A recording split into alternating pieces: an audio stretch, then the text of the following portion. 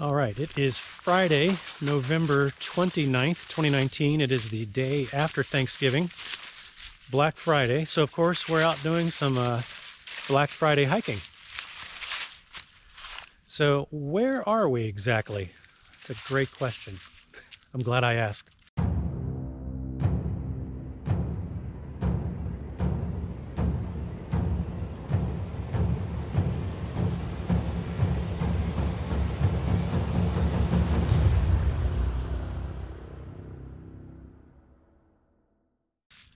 So we are actually going to do the Blackburn Vista and Powder Mill Trail on the outskirts of the, I guess, the northern part of the Red River Gorge sort of geological area.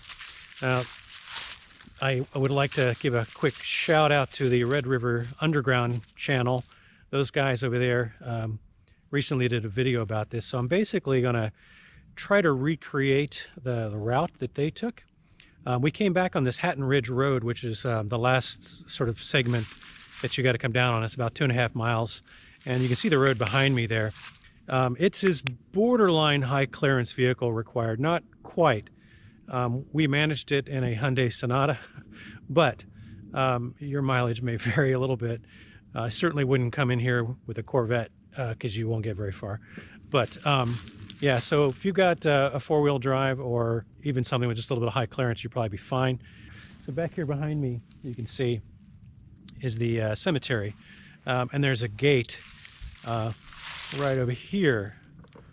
And so when you get to this gate, this is basically where you want to park. And then we'll figure out where to go from here. While both the parking area and the trailhead are in the Boone National Forest, they're not actually in the Red River Gorge geological area. They're just northwest of that. So let me dial this in visually for you so you can kind of see where we are. We come in from the northwest along Highway 713 or State Route 713 there, and we'll make a right onto a gravel road right up here. Now this comes down and does a hairpin turn onto Hatton Ridge Road, which again is still basically a gravel road, and it's up on this high ridge. This is about a 2.5 mile drive down this ridge until you come to basically the dead end on this road where there's a gate right there. There'll be the Hatton Cemetery on the right hand side, and you can park right there, and that's where we will begin the hike. The road kind of continues, but it's actually really not designed for cars at that point. So we continue through the gate and we hike south on that road for about 1.5 miles, just a little shy of 1.5 miles. And on the left-hand side of the road or trail, you'll see a sign marking the 238 Powder Mill Branch Trail. So we'll head off to the left here on Powder Mill Branch Trail, and we'll follow that trail down along the path for about 1.2 miles or so, and we'll get to this junction right here that I will show you later in the video, and we'll hang a left on this junction that takes us to the Powder Mill Arch. It goes back along the creek, does a crossing of the creek, and takes you up the little hillside to the Powder Mill Arch. Now basically after this we'll just backtrack the route we came back up to the road, and then we will hang a left back on the road and head south a little bit further, just a little over 1/10 of a mile approximately, and then there will be a little bit of a clearing on the right hand side, and you'll see a clear trail going up off to the right into the pine trees, and that's the Blackburn Vista Trail, and it takes you along this high ridge out to the Blackburn Vista Point out here. So that's really only another 1/10 of a mile from the 238 trailhead, and then the Blackburn Vista Trail itself is only about 1/2 mile or so from the trailhead. So all told, once you do this route and then go back the way we came, all the way back up Hatton Ridge to the parking area, this is about a 6.5 mile hike approximately, give or take 1/10 of a mile. All right, so we're going to be traveling along this continuation of the road we came in on here through the gate for a little while, and we should be getting a junction up here at some point where we will go to the left toward Powder Mill, but we'll see how far that gets down the road. Check out this cool leash. It's like a hands-free leash. Got all this shock cord right here, and then it attaches to this thing around my waist. And as you can see, it's really secure. And there's another one of these little eyelets over here if you wanted to hang something off the little waistband feel. But I'll tell you what, especially when you have a larger dog, and this, she's not even all that big, but you know, 45-pound dog, and you want to have your hands free, this makes a huge difference in your quality of life on the trail. Really like this thing. All right, we left the parking area at about 12:30. It is now 1:05, but I probably wasted about 15 minutes going about a quarter of a mile past this junction. I swear I was looking for the sign the entire time we were on this road. As you can see, we're still on this sort of continuation of Hatton Ridge Road.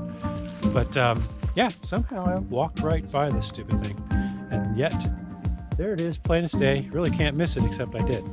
So anyway, we are going to head down that way. So coming from the parking lot, normally this would be about a, I would give it a 15 to 20 minute walk at just a moderate pace. And we're going to head down on Powder Mill Trail, which is a little, as you can see, a little veer off the left side of the trail.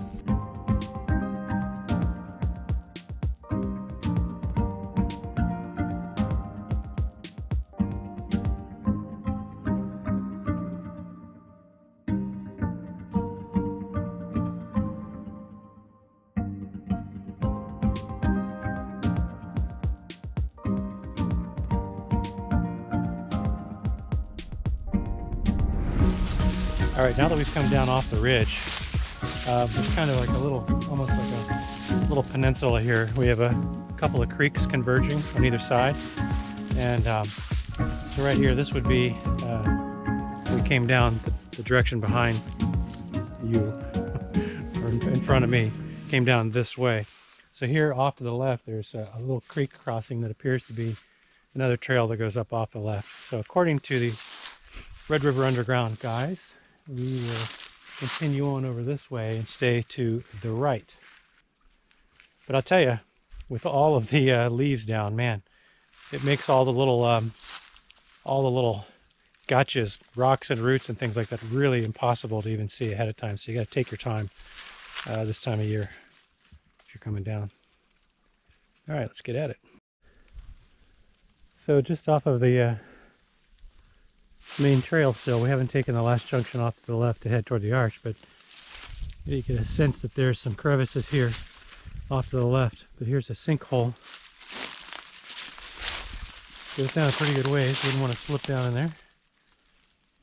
There did appear to be a little pink marker. You can catch it right there. Kind of pointing the way for something to look at. I'm guessing that's all that's trying to tell us. So we're going to continue up this hill. And hopefully we can find that junction off to the left that takes us to the arch. Pretty aggressive uphill. Really only 60, 70 yards from the other sinkhole at most, but right at the top, you can get a better vantage point of this. But stay, Chloe. That just goes down and down. Oh. That one is really deep. You'd play hell getting out of that without help and a rope. All right. So we're only about 50 yards past that deep sinkhole, and shortly after that we encountered really the only other couple of people on this trail. Actually, we were parked right next to them in that cemetery parking area, and they gave us some assurance here that we have not yet missed the junction. And so apparently the junction will be fairly obvious. We have two little stream crossings, and then the junction will be on the other side of that second one. So we'll bring you along and try to point that out so you can make this trek if you want. But in the meantime, look at this backdrop.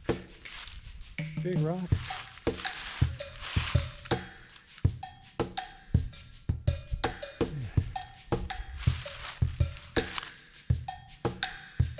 But there's no way to hike through this time of year without creating a racket with all these leaves.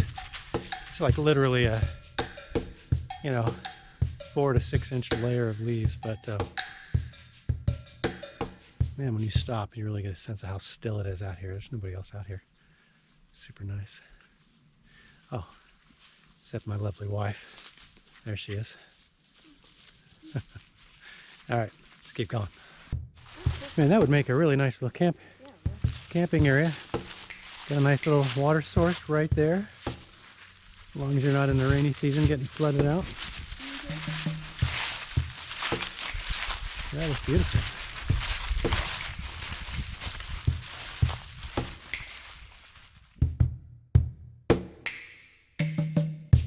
Wow, looks like there's a little cave right over there.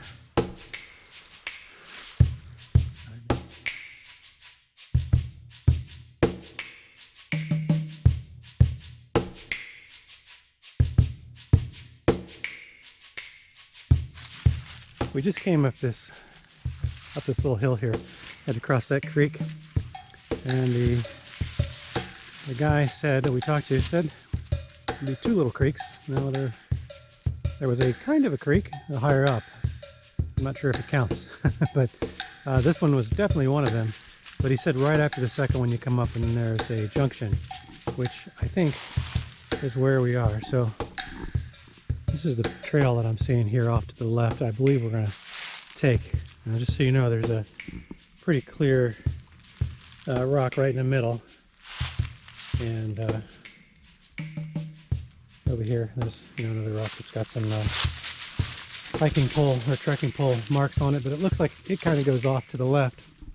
I'm sorry, the right, and you can see that there's bark off those trees there where people are stepping over those trees. So this appears to be a feeder trail.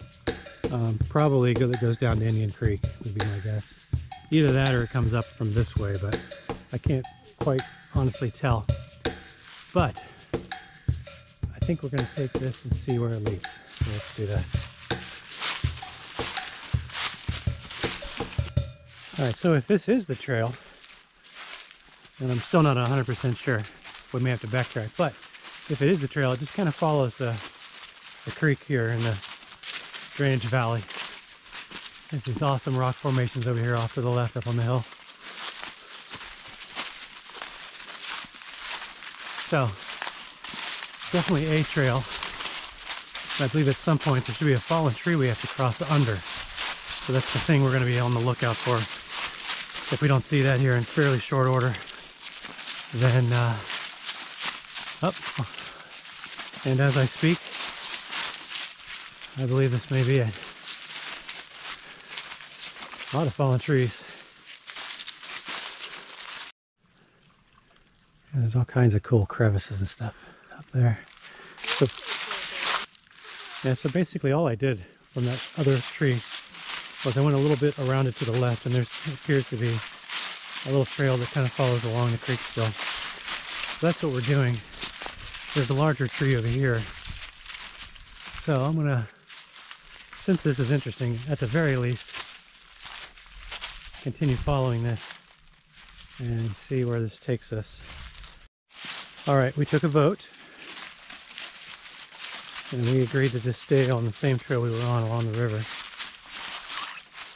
because it looked like a little bit more discernible path that had been recently walked than the one that crossed the creek. So we just we came out of that big tree over there and scrambled across some rocks over that creek. And we're in quite a nice little convergence here of canyon walls. And there we are. I do believe we found it. Powder Mill Arch.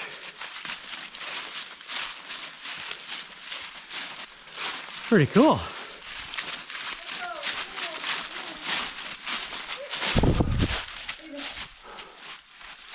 All right.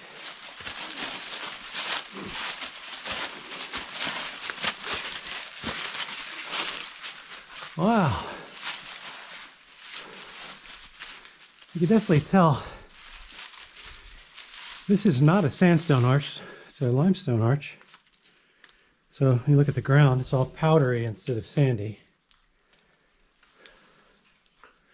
And supposedly there are some fossils in these layers, which looks like we could be, yeah, look at that.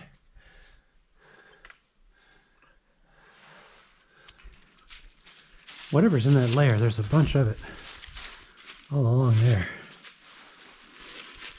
All right, I got 220, so it was like 105, I think, when we left the road.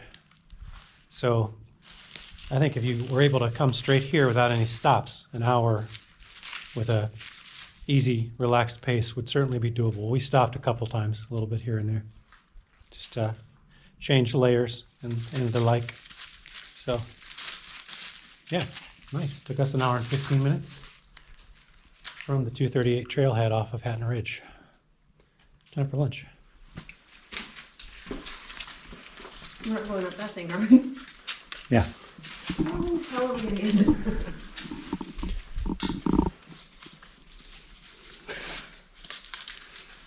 Are you saying it's too much for you? I'm saying those are some slippery leaves, man. They're very slippery. Nice little cave-like thing back here. Oh, I see. That's actually, that is the Wolfman Arch right there. I don't think we actually have to climb all the way up there. It's right. It's basically right there. That's the wolf pen in the back.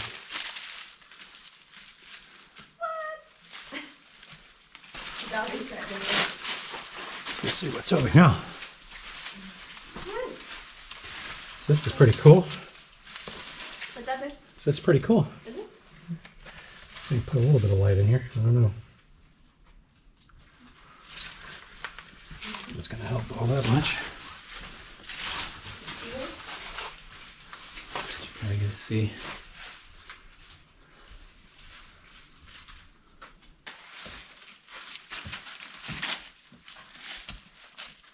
Uh-oh, Bobby, where you going?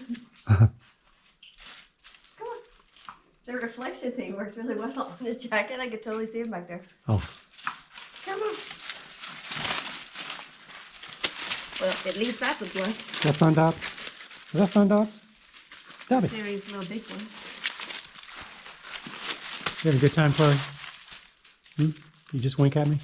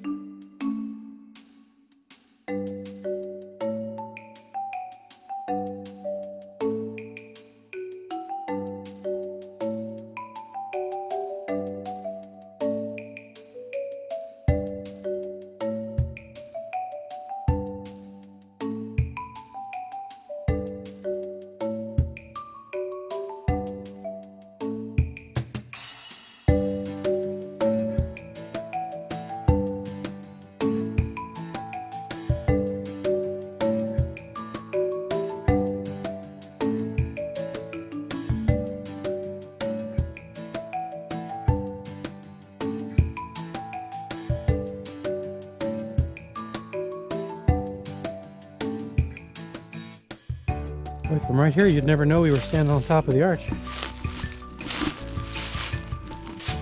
Some pretty cool stuff. That's the way we came down the little valley. And the arch is directly below us. Chloe's looking at me like, are you sure you're okay up there? I'm not going up there. Forget that shit. Yeah, so on that final junction, when you come up to this little fallen tree here, don't take what appears to be the trail going that way. It actually veers to the left. It might be easier to see in the summertime, but it's certainly not obvious now. But follow the creek around there. You'll zigzag across the creek a couple times, go under another larger tree. And then the arch is just straight up the valley, right up there. Can't miss it. All right, well, it's 3 o'clock. We're going to try to make it get a time as we can to get back out to the main road, trail junction, where we'll make a left in a couple tenths of a mile. There'll be a little splitter trail off that road that goes to the right, and Blackburn Vista should be not far from that. But since it's going to take us close to an hour probably to get out of here, if not a full hour, we want to get up there as quickly as we can, because I want to have enough daylight to put the drone up in the air, since that's really the only open place I'll be able to do that, where we can still see something. So that's the plan. I'll keep you posted.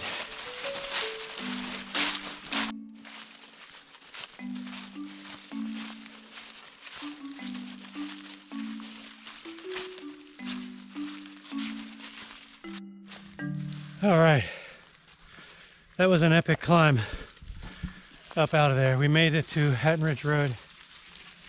There's the trail sign. The car is that way, about 15 minutes. We're gonna try to visit Blackburn Vista here while we still have some daylight hours. Should be a short distance. So let's go check that out. All right, after about 2/10 of a mile from that 238 trailhead, right here off to the right, you'll see the trail going off into these little pine trees. Supposedly not far from here to Blackburn Vista. A lot of soft pine needles blanketing the trail here on the way to Blackburn Vista. Really gives it that festive evergreen smell this time of year. You're starting to see evidence of the rock ledge here. Right through the trees. Huh. This could be pretty cool despite the low light.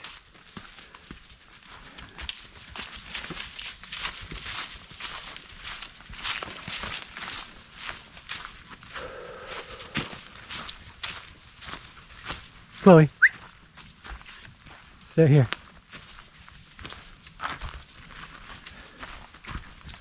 Look at that. Come here, Dobbs. Here, buddy. All right, wow. Look at this. Definitely keep your dogs on a leash over here. Yeah, that's about a 50-foot drop just to that rock, and then God knows how much further after that. Heck of a vista.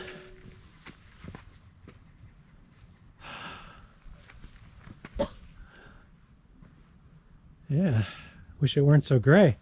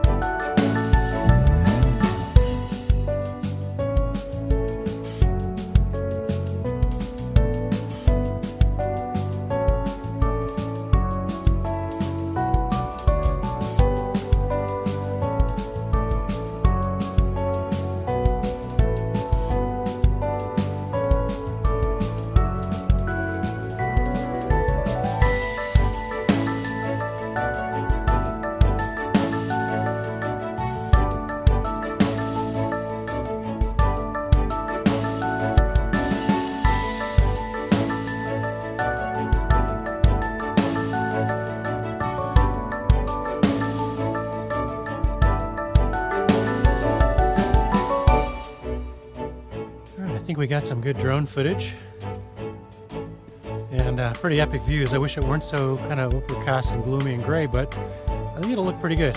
Sure looked good on the monitor, so while I was flying.